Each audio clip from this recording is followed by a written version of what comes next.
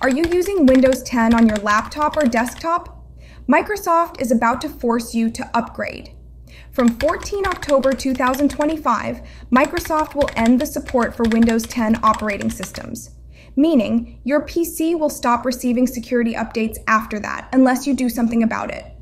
In this video, you will see 5 ways to keep your Windows 10 PC alive. Pay for the Extended Security Update program. The first way to keep using your Windows 10 PC after the end of the support date is to opt for the Extended Security Update program.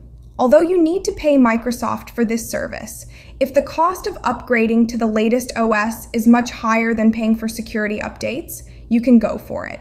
Microsoft will only provide security fixes in the updates. There will not be any new features. This program will be available for 3 years, and subscription is expected to be yearly based. Microsoft hasn't announced a price for the ESU yet. We will update you when they announce. This is the best, most hassle way to use your Windows 10 PC. Upgrade your unsupported PC to Windows 11.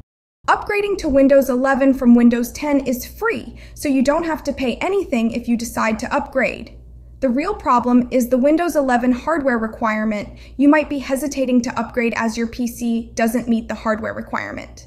However, there are workarounds for these requirements. You may use the Rufus tool to bypass these requirements. The link for this tool is in the description. Microsoft has warned that you might not receive updates in the future if your PC doesn't meet the requirements. However, people who are using it are not facing any problems so far. So, you can go for it. Switch to Linux.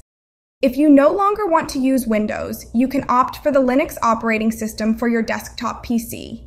It's a reliable operating system. People think that the Linux operating system doesn't support Windows software and peripherals, but you will be surprised how much it is functional and easy to use. You can try Ubuntu, which is a popular Linux distribution, or you can try Ubuntu. Its interface is much like Windows 11 and supports Windows software. We have a separate video on Ubuntu where we have showcased its features. You can check that. Install Google's ChromeOS Flex. You can opt for Google ChromeOS. Yes, ChromeOS comes pre-installed with Chromebook usually, but there is an operating system named ChromeOS Flex that can be used on existing PCs. So, if you have decided to ditch Windows 10 and don't want to pay for updates, you can use ChromeOS Flex on your old machines.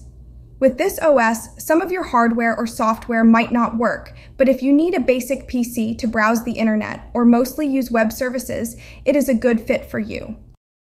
Use Windows 10 without security updates.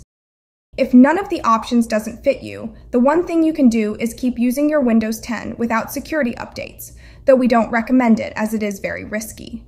Hackers keep looking for loopholes in the operating systems continuously. Whenever a new vulnerability is detected, developers fix it with security updates. No updates mean your PC is out there in the open for hackers to keep trying to infect. The only secure way to use Windows 10 without security updates is to disconnect it from all foreign media, including the internet and USBs. So, you can continue using it, but there is always a risk. So, these are the 5 ways to keep your Windows 10 PC alive.